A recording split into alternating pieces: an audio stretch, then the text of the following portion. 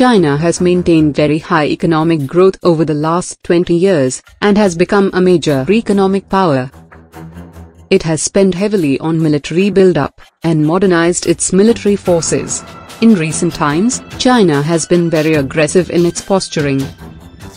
South China Sea dispute.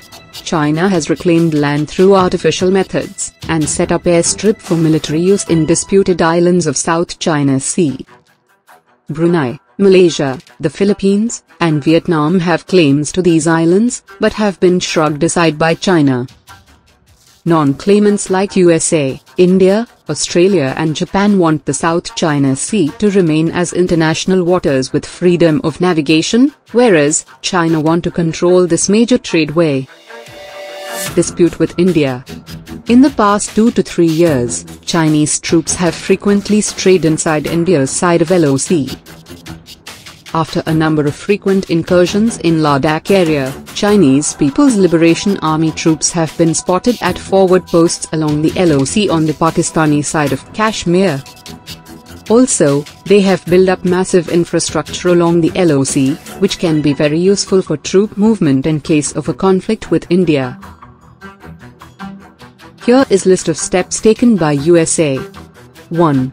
The US sailed a guided missile destroyer within 12 nautical miles of the artificial islands, the first in a series of actions planned to assert freedom of navigation in the region. 2. The Pentagon has designed a new strategy for the 21st century, called air-sea battle, a concept that combines air and naval forces to punch through the increasingly formidable defenses of nations like China. 3. An important part of air-sea battle calls for the military to operate from small, bare-bones bases in the Pacific, so that its forces can disperse to in case their main bases are targeted by Chinese ballistic missiles. The idea is to have enough US bases and Air Force capabilities peppered throughout the region, so that China would be too surrounded to safely attack in the event of a conflict. 4. One specific example is Saipan. The USA Air Force will expand the existing Saipan International Airport to accommodate cargo, fighter, and tanker aircraft, along with up to 700 support personnel. 5. In addition to Saipan, the Air Force plans to send aircraft on regular deployments to bases ranging from Australia to India as part of its bulked-up force in the Pacific. These plans include regular deployments to Royal Australian Air Force bases at Darwin and Tyndall, Changi East Air Base in Singapore, Korat Air Base in Thailand, Trivandrum in India.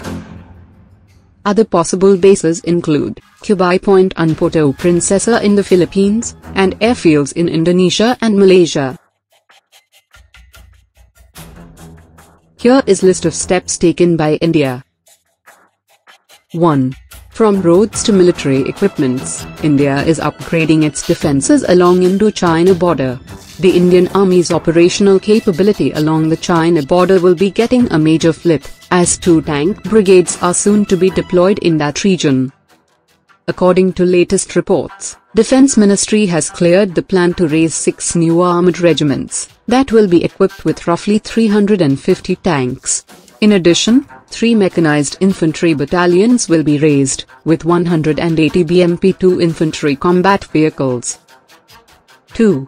Defense Ministry has also approved the induction of a 3rd regiment of BrahMos for deployment in northeastern sector along the China border. The BrahMos is a ramjet supersonic cruise missile having a range of 290 kilometers. Each regiment of BrahMos consists of around 65 missiles, 5 mobile autonomous launchers and supporting equipment. 3. India and the United States have agreed in principle to share military logistics. Washington and New Delhi have largely agreed to the terms of a new agreement that allows the 2 militaries to use each other's land, air and naval bases for resupplies, repair and rest. 4. India is ramping up its submarine fleet. India plans to induct about 20 new submarines in the next few years. Some of these submarines will be armed with indigenous K-4 missile for nuclear strike. To know more, see above cards. 5. India is participating in Exercise Malabar, a trilateral naval exercise involving the United States and Japan. Originally a bilateral exercise between India and the US, Japan became a permanent partner in 2000.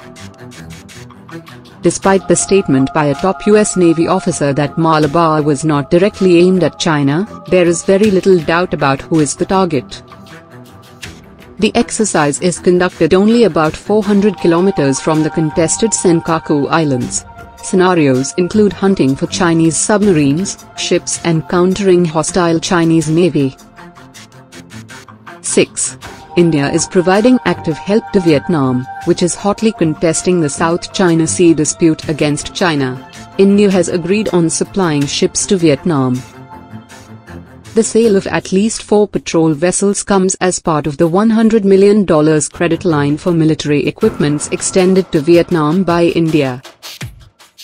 Vietnam needs at least 7 more such ships, and Indian PSU, GRSE is expected to get the order for the rest of the ships as well. Talks are in advanced stage with Vietnam for export of BrahMos.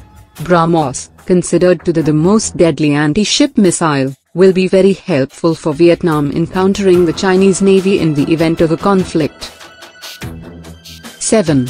Like Vietnam, India is providing support to the Philippines, which is also party to the South China Sea dispute against China. India has agreed to export 2 light frigates, about 3,500 tons each at a total cost of 2,000 crore rupees to them. 8. India has activated a new data reception and tracking station in Vietnam. It has been linked with another station in Indonesia. India's defense establishment will get a strategic toehold in the South China Sea region, as the station can be used to track objects like aircrafts and missiles in the adjacent region. Thanks for watching. Subscribe for more videos like this. Hit the like button if you find the video interesting. Kindly provide your feedback in the comment section. This will help us improve.